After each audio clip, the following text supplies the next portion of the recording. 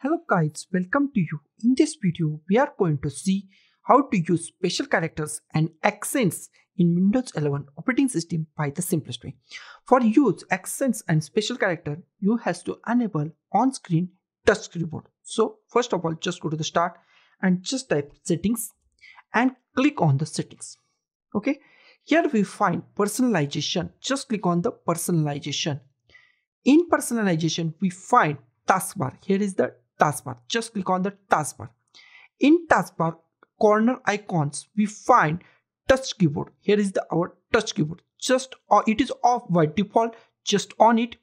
And now here we see our touch keyboard is launched. Okay, we are enable the touch keyboard. Now just close our taskbar or settings. Okay, now just go to the notepad or any app that you want and just click at here is our touch keyboard. Just click at touch keyboard.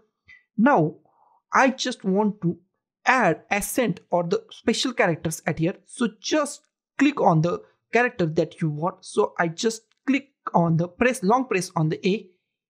Now you see all special character. Okay, I just go to the here. Okay, now just go to the here we find Yan. Go to the here is no special character. Here is no special character. Here is special character. Now just long press it and you can see you can add special character or accents on Windows 11 operating system. So guys, this is the simplest way to use special character and accents in a Windows 11 operating system. So guys, thank you for watching this video. Don't forget to like, share, comment on this video, and don't forget to subscribe the channel. Thank you guys.